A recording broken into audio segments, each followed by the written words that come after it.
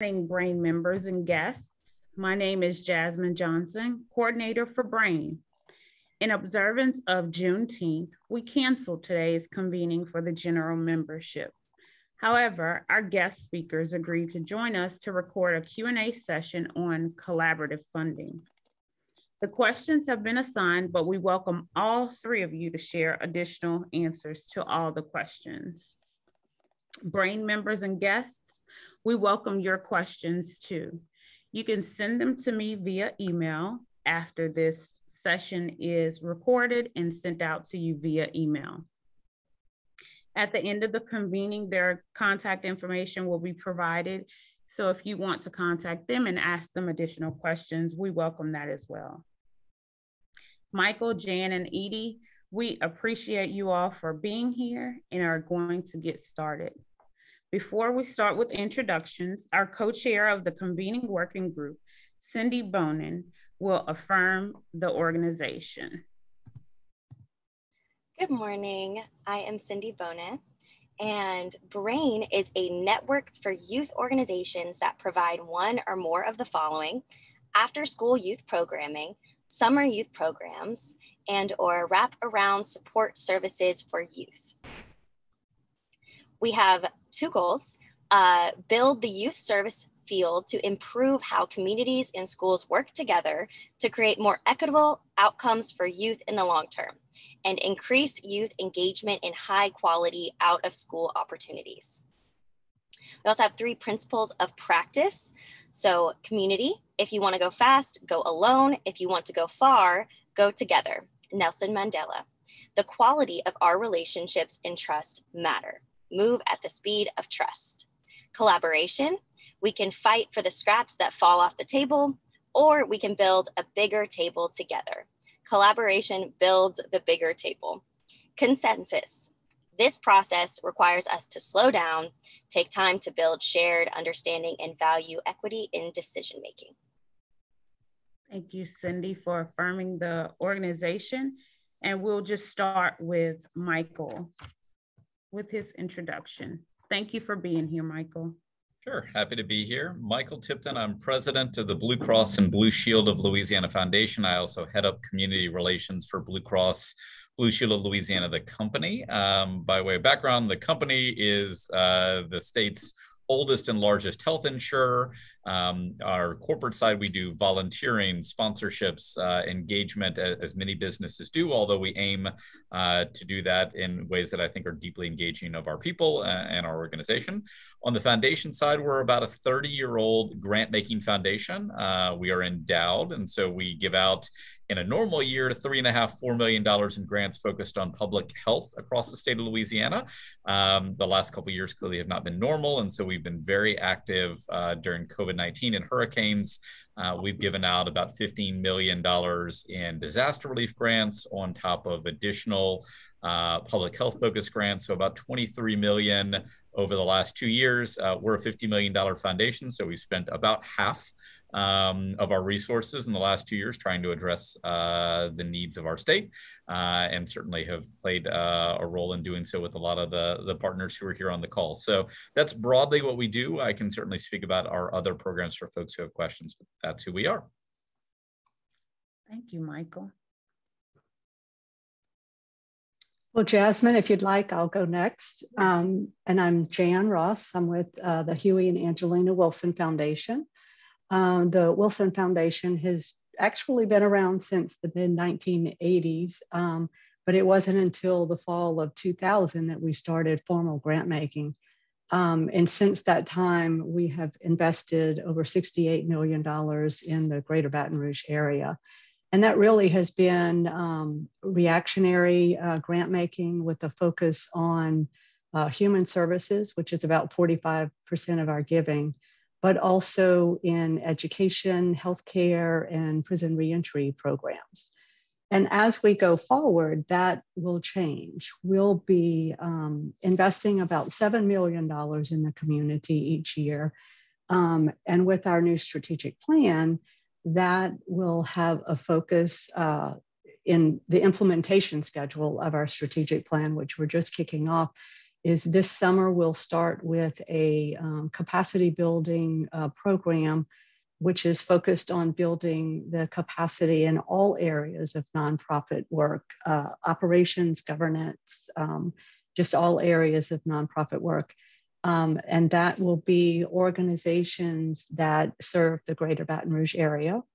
Then in the fall, we'll start a people-focused, which is a focus geographically in the greater Baton Rouge area, but the people will be those in poverty, those that fit in the ALICE category, and then also those that are formerly incarcerated prison reentry type programs. And then next year, we will have a focus where a sizable amount of our giving will be focused in the North Baton Rouge area. And that will follow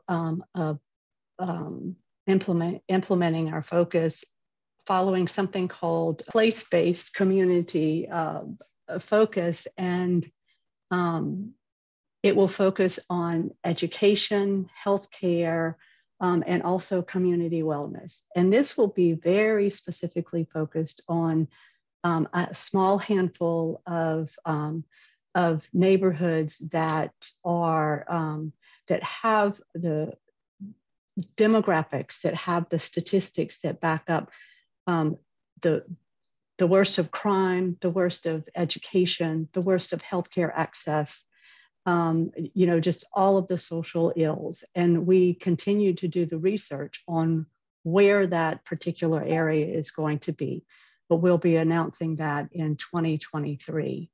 And let me stress that though we will have a significant amount of money that goes to the North Baton Rouge area, we will continue to have our focus on the greater Baton Rouge area. So do recognize that. We're not totally focused on North Baton Rouge. And then last but not least, I will inform you that Friday, August 26th is our next grant cycle deadline. And that is what we call our traditional grant making, because we do continue to do our traditional grant making as we begin the implementation of our strategic plan. So though things are changing, we still have time to do our traditional grant making, which you'll find all of our applications and helpful hints and tools on our website if you'd like to check that out there. And as always, if you have questions, please don't hesitate to reach out. I will put my contact information in the chat box. So Edy, would you like to introduce yourself? Yes, thank you, Jan. Hi, everyone. I'm Edy Addison with Capital Area United Way. I'm the VP of Community Impact, so I'm on the team that oversees grant making as well as direct service initiatives in the community.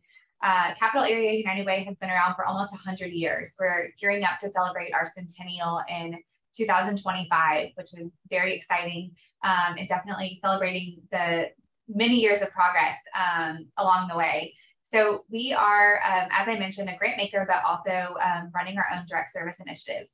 We also focus on the ALICE population. It's asset limited, income constrained, employed, the populations that have typically been known as the working poor and below. And specifically, we work in 4 focus areas: health, income stability, basic needs, and education. And within those 4 focus areas, we do a few different things. We have long-term programmatic grants that are typically for 3 years.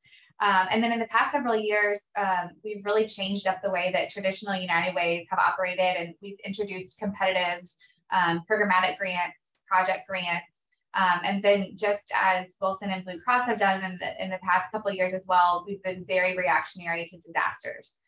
So on a typical year, we're granting out between $3 and $5 million, either through competitive grants or invitation-only grants, as well as our own direct service initiatives. So we are, like many of your organizations, also competing for dollars. We have programs like the Volunteer Income Tax Assistance Program that's providing free tax preparation. We have our 2-in-1 information, referral, and crisis services. And so we are on the giving end of grants, but we're also on the receiving end for those initiatives that we need to fundraise as well. So it gives us a little bit of a different perspective as a grant maker. And yeah, I think that's it. Turn it over to you, Jasmine. Thank you, Edy, for that introduction. So as we said today, you have all given us like an overview of what your organizations do. Today, we want to talk about collaborative funding and how that would benefit our members. So we put together a Q&A, and we would like to get your feedback. It's important that the organizations understand some base terms. So we'll start with asking Jan, what is collaborative funding by definition? So collaborative funding is really on the funder side, but there is a way for the nonprofit to understand how it fits with their organizations and how they can use collaborative funding. So collaborative funding is, like I said, on the funder side, and it's really bringing funders together where they can learn and they can share information, but it also can be aligning their focus, aligning their funding towards a very particular focus. Each collaborative is very unique. It may be for information sharing, but it may be for funding sharing, just as a collaboration within of nonprofits. So it's very important to recognize that. But where does that, or how does that impact the nonprofits? A funding collaborative on the nonprofit side could be something that they put together or they are a part of. And some examples of that, let me state broadly that it is a matter of how do you leverage your resources? How does a funder leverage their resources in order to have a greater impact on a particular area? And the same thing is with nonprofits. How do they leverage their resources, which could be financial, but it could be their staff, it could be other types of resources that they have available to them. So one way is through pooled, or what you might hear the more recently of the term braided funding, where an organization may have access to different types of funding, whether it be through government grants or through donations. And it might be in-kind donations, but it is pooling all of the resources available in order to be able to support the issue, the program, whatever that might be. And as we know, many government grants require some kind of local match to it. And so that's where your foundation grants or individual donations come in. That's where your own in-kind resources come in. And that's what I'm describing as in-kind resources might be that staffing or resources from the greater organization that can be applied to a particular program. Also, challenge grants can be used in this way to braid or collaborate funders together. And it is working with a donor that is providing you a challenge where the organization goes out into the community, and that collaboration is finding donors that will help you provide that match to the challenge grant from your funder. But there's also like public-private partnerships where an organization might be a part of a collaborative entity, and I'll say entity, but activity, to where maybe it's government entity, maybe it's the Metro Council funding that's available, or program that is available through the mayor's office, that maybe there's a corporate donation that is included in this partnership. And then there's also nonprofits that are a part of that partnership. And so that would create that public-private partnership. So I just wanted to give examples of how collaborative funding is used from the different levels, and I'll say funders as well as nonprofits, but how it can be used and how creative you can be with it. And it really is a matter of communicating with those that you're in partnership with, whether it be a funder or other organizations or entities that you're working with out in the community. And Jasmine, in looking at our agenda, one of the things that we wanted to talk about was what is the collaborative funding as compared to what are collaborative partnerships. And so I think that you will see that there's a lot of similarities there. And I hope that you'll hear, that you'll be attentive to the terms that I was using as you hear about the definition of what collaborative partnerships might look like. Jan, you are absolutely right. And we do want to hear about those similarities and, also define them. So Edy, if you can take that question and share with us by definition what a collaborative partnership is, and also share examples and, compare, and we would appreciate that. Sure. I just want to make sure I'm not stealing Michael's question if he's prepared to answer that one. I am so sorry. It is Michael. I apologize, Michael. You're welcome to take it if you want, Edy. We can. No, Michael, that's yours. Fair enough. So, by definition, a collaborative partnership. I mean, first thing I would say is the nonprofit world, the funding world, has a heck of a lot of lingo, and we use different things to mean slightly different things. The basic point of a collaborative partnership is: are you or is your organization working with another person or another organization to achieve a shared desired outcome? That can be increasing efficiency on the back end of your organization. That can be increasing reach. That can be increasing impact. There is certainly, to Jan's point, ways in which funding gets intertwined into that, where you can bring different funders together that only fund in a certain lane.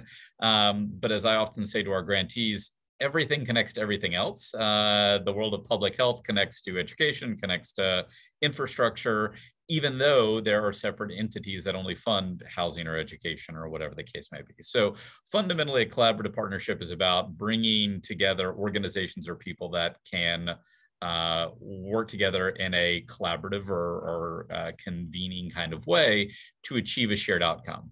The most common of these that people talk about in the philanthropic world is what people call collective impact, which is its own sort of model. I will say I'm moderately suspect of that concept, because in a lot of ways, convening needs to be, and collaborative partnerships need to be driven by organizations' desires and interests.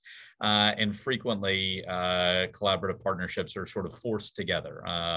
Either there's sort of a carrot or a stick of funding, or you have to work together kind of thing. My experience from seeing this work is the best collaborative partnerships are where one organization looks at another and says, you all do something that we could learn from. How can we learn from that work thoughtfully and well? How can we align our services thoughtfully and well to do a better job of what we do and what you do? I think that's the best version of it. But obviously, like all things in the nonprofit world, there's lots of different flavors and nuances along the spectrum. Thank you. Edy or Jan, did you all want to add to what Michael has said? Did y'all have any additional comments? I think that was a great definition, Michael. Yeah, definitely. Well, Edy, yes, we'd like to know if organizations with established collaborative partnerships are interested in enhancing and strengthening their relationship by applying for funding together, because we know some partnerships, want to take it to the next step. What would you say those action steps should be? Sure. So I would say number one is don't jump right into it. I think it's really important that organizations are operating their own services really well and for a good period of time before they jump into a collaborative funding relationship with another organization. I think once you have a good handle on what your lane is and what the gaps are that your organization is trying to fill, whether it's a gap in service, a gap in some type of back-end management that Michael mentioned, or a gap in training or expertise. Once you're figuring out who those partners are and you're in those relationships where your needs are being met and that collaborative partner's needs are being met, I think then you're ready to start exploring those relationships. I think it's really, really important that these organizations set clear boundaries with one another. Typically that's done through some type of contract, a memorandum of understanding or agreement. Putting your partnership on paper just gives you guidelines to stay within when something goes wrong.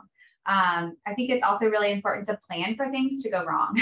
Plan for the scenarios in which you're having a communication difficulty. There's some type of decision that needs to be made.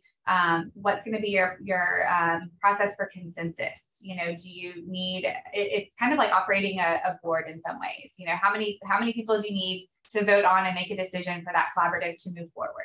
And plan for those issues and put them in writing. I think you can go down as detailed as to say, we're going to respond to each other within 48 business hours when we need to communicate. Or if a decision needs to be made, we're going to meet, in this place at this time on this regular schedule. And I think just having all of that in writing is so, so important. As a funder, when we see a collaborative that's doing those things, that's definitely a clue to us that they've thought through all the potential scenarios. I would say also plan for decrease and increase in resources. Sometimes collaboratives can go off track because one of the partners suddenly has an influx of funding that's unrelated to the partnership. And then on the flip side, they might have a decrease in funding that's affecting their overall staff operations. And so I think you need to have those tough conversations and do some forward planning in terms of your financial resources and being really honest with each other's organizations about what some of those potential hiccups could be. And then my final tip would be make sure that your board of directors or whatever decision-making body that you have is on board with the collaborative partnership and are involved in those decisions. Because that could definitely, cause some trouble down the road if your board isn't well informed of the partnership and why you're pursuing it. All right, thank you, Edy. So you said something really important. When planning, you need to plan for things to go wrong. And Jan, we would like you to answer what are some common mistakes you see in grant applications? What happens when people don't plan for what goes wrong? What happens in those grant applications? Okay, so this takes us from collaborations and partnerships to grant writing and working the grant process. And when it comes to writing grants to a funder, there's so many different types of funding, which the three of us, Edy, Michael, and I, all represent very different organizations. And so it's very important to know who it is that you're writing to. How well does your mission align with their mission? In essence, know who your audience is. But to drive that a little bit deeper, be real careful in using jargon, because language that you use in your everyday life may not be their language because they don't function in that same arena. So, just be real careful with that. One example, just this past grant cycle, an organization had used multiple times in a grant application that the clients were person having agency. And it took us a little while to find out what it was in particular that they were trying to communicate. So just know that the jargon language that you use on a daily basis may not be familiar with others. Be very, very careful in following the instructions on a grant application. All the way down to making sure that attachments that are required are what they're looking for. And do know that if financial statements are required, there may be a listing of particular types of reports that are being asked for. If you don't have that, just try your best to create that, but also be in communication with that funder to see what is acceptable to them. Because if all that you can supply is bank statements, that may knock you out. But it would be better to know that ahead of time by communicating with that funder than to go through the process and have your application kicked out.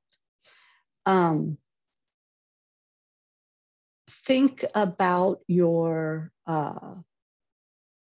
grant as something that you will need in the long term, not an immediate need. Not often do funders who have regular grant cycles, are they able to turn around grant applications quickly? There may be times in disaster emergency or things of the sort where they are turning around requests quickly, but for traditional regular grant making, there's a process to it, and it's a timely process. So if you're making a request today, it may take 2 months or maybe even longer to get that response. And so make sure that you are allowing time for that. If you need it immediately, that may not be your best source. Always have a plan B and be able to adjust your plan, as in if you're only awarded a portion of what you're asked, that funder may be holding you to being able to accomplish all that you have set out with only a portion of their funding, which in essence, you'll need to do fundraising to raise the remaining funds in order to, to implement your program to full fruition. Collecting data now before you start to write a grant is very important, especially if you're a new organization and you do have access to information that helps to better explain, tell the story of what you do and how you do it, demographics on the people that you serve. Let's see, the demographics, but that's the people, what their situations are, but also what are some of the things that you have done in the community? How can you create a historical picture as to what you have been able to do out in the community that helps to show that even though you may not have implemented your program for years, you can show that you have done some work in the community, and you do have a little bit of history, though it may not be formal history. All of this information gathering, being able to tell the story, helps you to answer most of the questions in your grant application. Be able to explain where the funding that you're receiving from this particular funding is going to, and also make sure that when you receive the funding, that is where it is going. And if you're pooling funding and one funder is paying for this and another funder is paying for that, you might create a spreadsheet that shows the funder what in particular on your program budget they're funding. That's very helpful to them. They better understand where your needs are and where they fit in your total project budget. I will stop there. I think that, I've hit on just some of the different areas that I would, bring attention to, but I know that Edy and Michael can speak just as long on this with other ideas that would be very, very helpful. So, I'll open it up to you guys, and, please add on, because I know that you all have just as much experience and knowledge at this than I do. So Dan, you mentioned something of when you were talking about attachment that kind of caught my attention. So I think a common mistake is that organizations assume that exceptions can't be made, and not every organization, but there are often times, depending on what the requirement is, that you can't meet, or maybe there's your calendar year doesn't align to our fiscal year. I think it's just a good lesson to be in communication about your application, because if there is some type of exception that can be made, you won't know until you ask. And so the organizations that are pushy and getting out ahead and they're asking those questions are the ones that end up succeeding, because you never know when it might be a situation when we say, actually, yeah, that is allowable, or let us talk to our board about it. We can make this work. And so by assuming, sometimes you don't come out ahead. Yeah, the couple things I would add. I mean, one, I think there's a mistake that people make of assuming grants equal funding. Like they think of this as like, I need grants to run my organization. At least in the Baton Rouge area, grants are probably 1/4, 1/5 of the amount of money that tends to flow into philanthropy, at least in the traditional sense of finding something that has the name foundation in it and writing a grant to apply for. There's individual donors, there's corporate donors, there's corporate sponsorships, there's, a variety of events and a variety of other ways to raise money. So I think one mistake is sort of building your model based off of, I need to write grants and that sort of thing. You need a diversified funding base to really create a stable organization. I think two is not understanding that grants are a communication mechanism, and communication mechanisms work best when they dovetail with other communication you're having. And so, to the degree that what's in a grant is something fundamentally different than what anybody knows about your organization, probably not going to go well. To the degree that the grant is the first time you're communicating with an organization, probably not going to go well. And so I think just knowing that it is one of many modes to communicate what you want and what you need. And then I just think there's basic like proofreading and follow-up. Like the amount of times I see like substantively meaningful typos, like moving decimal points multiple places or putting the wrong name in or not putting the name in. People need to figure out who to call to ask a question, or do you really need 1 million or was that 1,000? Those things happen a lot. And then they lead to lots of related follow-up questions. So, if you're going to use it as a communication mechanism, make sure you're communicating what you want. Those are great tips. I appreciate that, and would like to know, so, when you are looking at grants and you're listening to the mistakes, often organizations look at other grants to see who's been successful. Michael, can you speak to like some elements of great grant applications? Yeah, be happy to. So, Jan touched on a lot of this in her answer. In so many ways, a great grant application is a clearly articulated explanation of who you are, what is the problem you're attempting to solve, why you need funding to solve it, and what the results will look like over the stated time frame. It's a clear, succinct, easily understandable argument that then technically meets all the other requirements that are being asked for. And I think, at least from to Jan's point earlier, foundations are different, entities are different, so you need to know the audience you're appealing to. For us, we wind up saying some of the things that people often don't think about in articulating a grant application. We really want to have very clear outcomes. So our board, and this is true for I think many, is going to say, if we fund this, what will be different or what will be true? And frequently we get broad generalities. Kids will get better service. What in the heck does that mean? Are we talking more kids? Or are we talking the kids will be better served? If better served, what does that mean? Be very clear in concrete ways that somebody who doesn't know what you do can understand and can feel compelled by. So I think that matters. I think being very clear about who's in charge in what way. We talked about collaboratives earlier. Collaboratives are wonderful, but one of the pitfalls of collaboratives is you have a committee that runs things. Committees don't run things well. People run things well. And so when push comes to shove, who decides? And knowing that and articulating that in a way that is compelling to a funder, I think it is powerful. And then, I think it is also important to the thing that I said earlier of being able to articulate how you aren't solely reliant upon this grant to get something done. One of the biggest turnoffs for us, and we see this regularly, is when folks will say, here's a great idea we have and something we want to do, but we're entirely reliant upon this grant fund to do it. And I think our board will say, even if it is a great idea, we're not going to do it. And the reason being, clearly you don't care all that much because you're not pursuing multiple other avenues to get this done. And whether that's other grants, other funders, other partners, if you think it's important for your organization, go after it.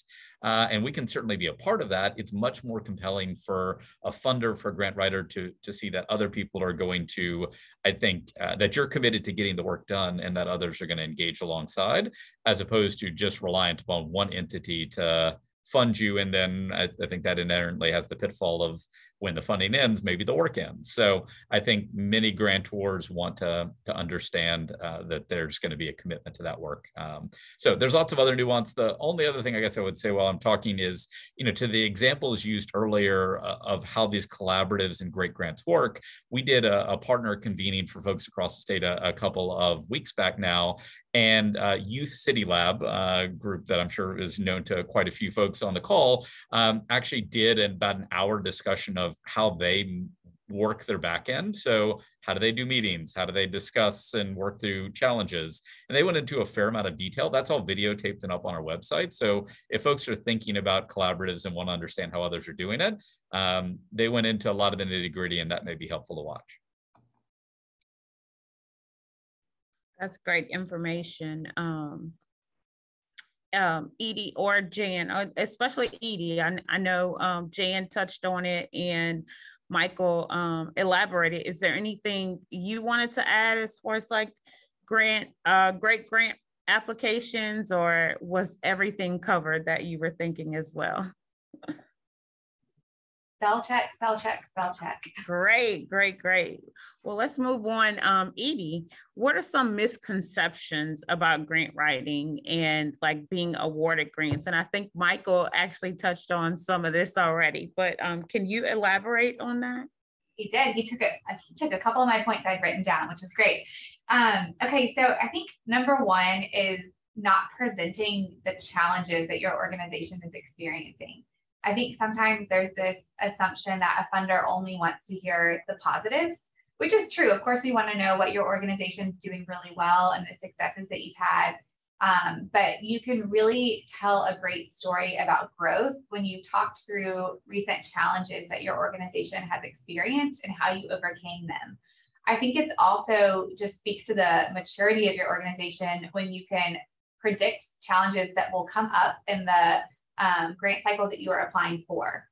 So you can say, we're applying for these funds for this specific program or this specific project. We anticipate that this type of event may happen, and here's how we plan to overcome it using your dollars. I always find that to be just extremely, extremely compelling. Speaking of being compelling, I think there's this misconception that you have to paint a very flowery story to talk about your organization. And that's just not true. You can be concise, you can use data, you can tell a really great story without maximizing your word count. I think you can also tell a really great story by not using massive vocabulary. I think sometimes we get these great applications and it almost reads like a college student working on their thesis.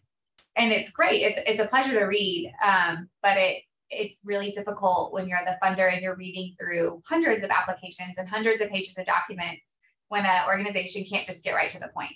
So, you know, we appreciate the pretty writing, at least I do. Love to read it, but not in the context of having to make a lot of decisions really quickly.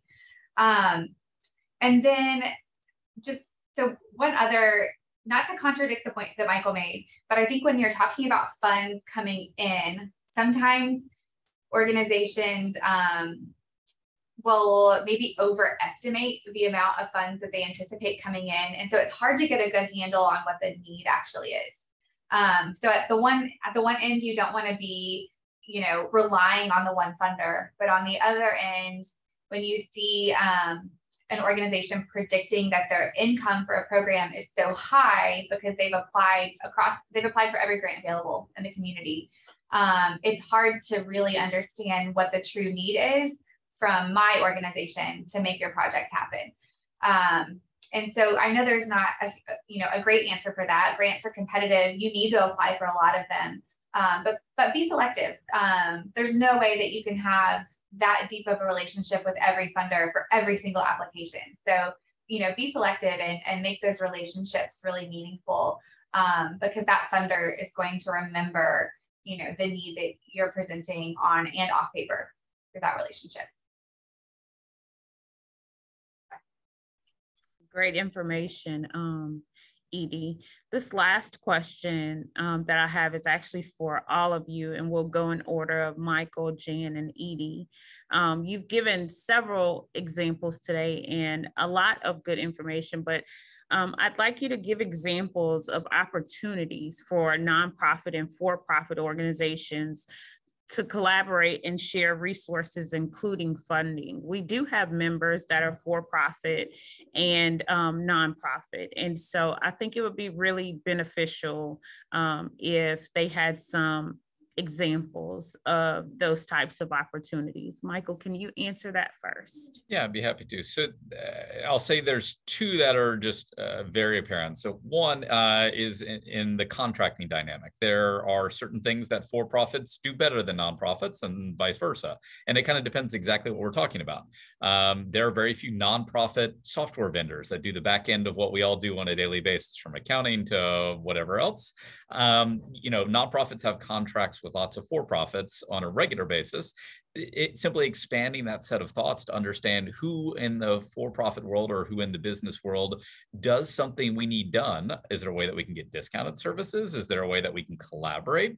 I think sort of thinking all the way through the business model of your organization and identifying the points that you're either paying for services, getting donated services today, and then leveraging that opportunity, I think is a just thoughtful way to go. And frankly, the for-profits frequently want opportunities to engage with business partners that align to them. So we do a fair amount of work, for example, in skills-based volunteering, helping our people leverage their accounting background or communications background to help nonprofits. Well, they're a accountant as their job, but what they are then doing with the nonprofit is a way to donate their services and their time and their insights. So I think that's one bucket.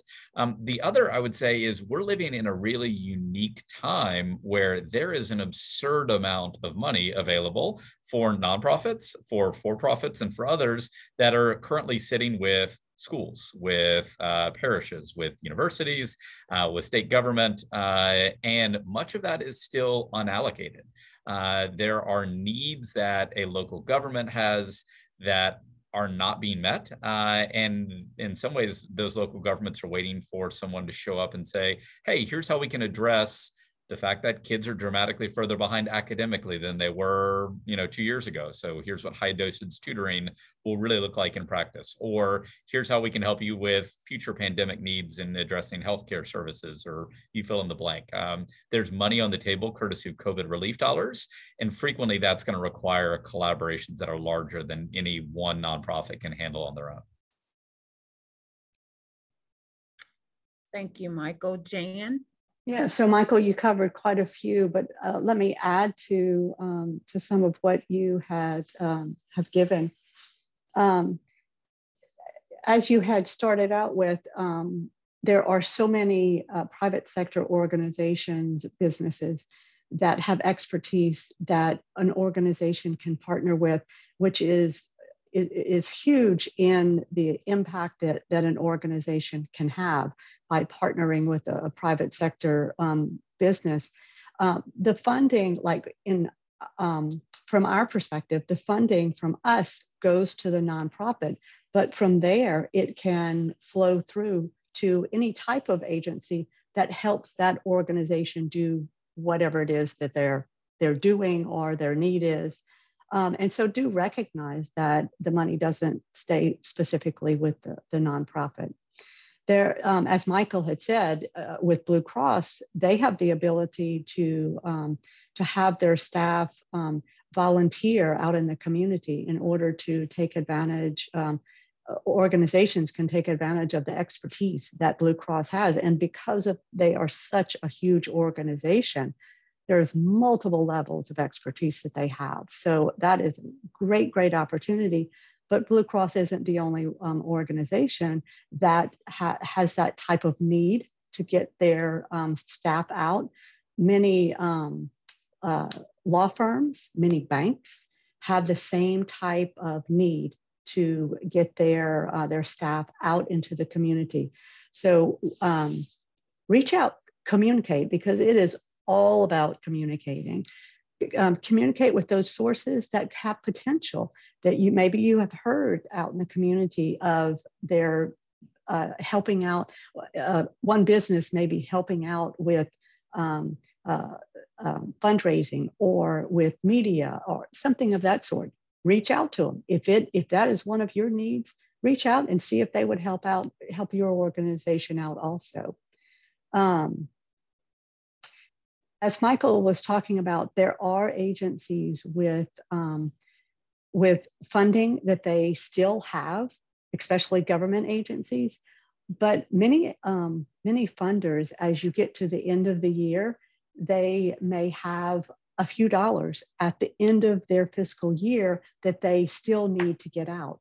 So if you have an established relationship with an entity, check in with them. If you know when their fiscal year is, if it's not a calendar year, check in with them, see if they have additional funds for a small need that you might have. Maybe it's a big need. Maybe they have a lot of funds at the end of the year that they need to give out.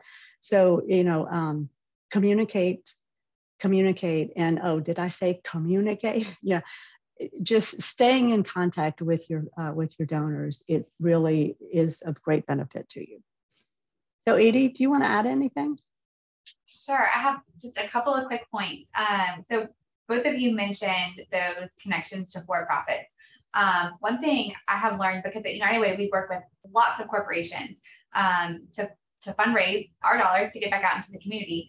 But I've learned that there are so many networking and professional service groups for each type of industry. And many times those groups have their own agendas for engagement and volunteerism. I'm thinking of the Baton Rouge Bar Association. There's a local HR professionals group. There's a local accounting group that have come and sent, dozens of volunteer income tax preparers to our program. And so I would look at what some of the gaps are that you're trying to fill in your organization and find some of these professional service groups. It's just a great way to connect. Oftentimes, and y'all know this, when you are engaging someone with their time, dollars may follow. And so it's a way to, build your individual donor pipeline and hopefully a major gift pipeline. And then to take a different turn on this question, the past couple of years, the Walls Project and Metromorphosis have come together for something called One Rouge. And they are building out a community of coalitions around the 9 drivers of poverty. But every Friday morning at 8 a.m., they meet, and it's just a conglomerate of nonprofits, issue-based experts, for-profits, community members that are coming together for the common good, and recognizing that these 9 drivers of poverty are what's making things more challenging in our community. And so every Friday they come together around a specific topic. This started right at the outset of COVID, and I have watched so many organizations come together organically that did not know that each other existed, or an individual has connected with an organization in a very meaningful way, and some big outcomes have come out of that. So if you are not connected in with One Rouge, I definitely encourage you to do so. And Jasmine, we can make sure that the sign up for that goes out with the meeting follow-up. Absolutely. Absolutely. Well, thank you so much for answering all of our questions today. I'm sure after this recording is sent out, there will be many more questions coming from the membership. BRAYN is working to build this collaboration. As stated earlier, one of our principles of practice is collaboration, and collaborative funding is on the rise. We know collaborative partnerships has, been something that's been around for a while. I think the insight that you've given today will definitely help our members strengthen their organizations and, collaborate a lot more strategically and effectively. So we appreciate your time today. I saw that Edy and I think Jan put their information in the chat. Michael, did you as well? I did. Okay. All right. Well, thank you. Thank you all for being here. We really, really appreciate it. Members, please reach out to them if you have any additional questions. And if you reach out to me, I'll make sure to get that information to them. Thank y'all for being here. Thank you. And Michael, especially, thank you very much for joining us and giving your insights. Definitely appreciate it. Happy to do it. Absolutely. Thank you both. Thank you all. All right, members, at this time, I'm going to go ahead and give the BRAYN announcements. We have, this convening was so great, and we want to know what's important to you and what you would like to us to talk about, what's important to your organization. So the convening working group has created a convening topic poll that will be shared via email. And if you can just get that back to us and let us know what information you would like us to share. And I'm sorry, what convening topics you would like us to research and what you would like to learn about. We would definitely appreciate that. The next BRAYN convening is July 15th from 10 a.m. to 11:30. So save the date for that. Last month, we talked about BREC celebrating their 75th birthday celebration at Independence Community Park. It is on July 16th from 6 p.m. until 8:30 p.m. BREC is one of our partners, so we definitely want to celebrate with them. So if you're able to go out and celebrate with them, please do so. Last month, we also talked about the East Baton Rouge Parish School System Back to School Bash. BRAYN will have a table at that Back to School Bash. Last month, I shared a link, which was a BRAYN link. So I do have information on organizations that are willing to participate. Since then, I have had a meeting with EBR and was supplied a vendor link that they would like us all to fill out separately. So if you use the link that I shared last month, if you will use the link that I'm going to share via email this month, that will go straight to EBR and they will follow up with additional information. Again, that Back to School Bash is at the Raising Cane's River Center, August 6th from 11 a.m. until 3 p.m. And more information will be available next month via EBR communications. Thank you all so much. We hope you have a great weekend, and we hope that your celebration of Juneteenth is fruitful in building the community. Have a great weekend.